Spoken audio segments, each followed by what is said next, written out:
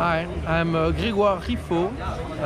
I'm the owner and manager of the Dynamo in Saint-Gilles. It's a craft beer bar, and I co-organize the Swafff Brussels Craft Beer Festival with Seb from the Barboteur and with Antoine from Multitex.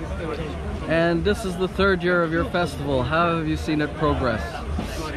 Oh, there is a lot of progress actually. So we basically went from a festival in Schaerbeek, which was the first edition, which paved the way to what it is now, with maybe like a lot of breweries, but we had to a bit find the public, find the good formula to work. And now we are third edition. We try every time. We move to this castle in Molenbeek with a beautiful lake and a beautiful outside space. And now so this third edition, we try to build on what we achieved on the second one to make it even better, like on the third one. And how many people do you expect over the course of 2 days? So the 2 days we probably target like 2,000 people, not too much, otherwise we'll lose like the nice cozy atmosphere that we managed to achieve like the 2 first years.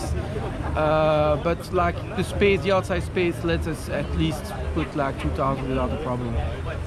And today we're asking brewers what are they doing to be green, or trying to be green, or trying to be part of their local communities. Is Swafff or involved in that kind of?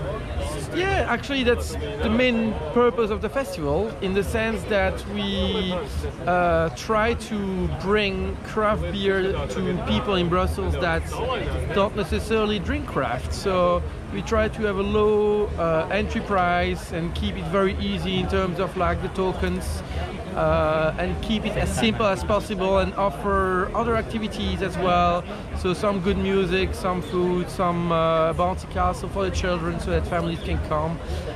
Sometimes we have people like last year we had that, like people like just walking in the park, seeing that something was happening and entered. So you had like dogs in the festival because they were just like going around with their dog, and they saw that a beer festival was happening in the castle, and they just entered. So we really try to keep it as easy for people as possible and remove the barriers that sometimes craft beer out of a bit snobism try to put.